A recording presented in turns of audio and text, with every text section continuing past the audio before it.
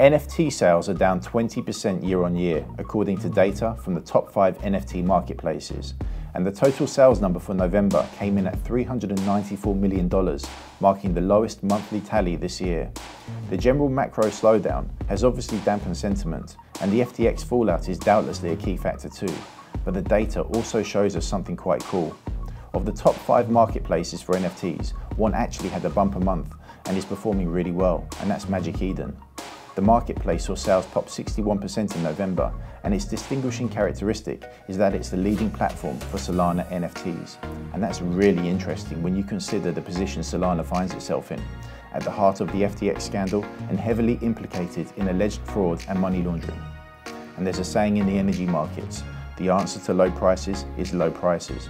Solana is down in the dumps and trading around the $13 handle with no technical signs of recovery anytime soon. So there's a great opportunity for investors to grab incredible artwork at huge discounts. But perhaps we need to peel back another layer of the onion. If you are holding a sizable amount of SOL, then you've just taken a major haircut, and swapping your SOL for another coin locks in the loss.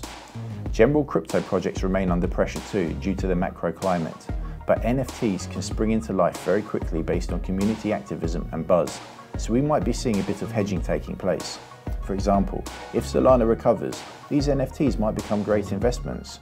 But if the chain looks like it will follow FTX down the sinkhole, the NFTs can be bridged and relaunched on other networks, gaining exposure to whole new markets.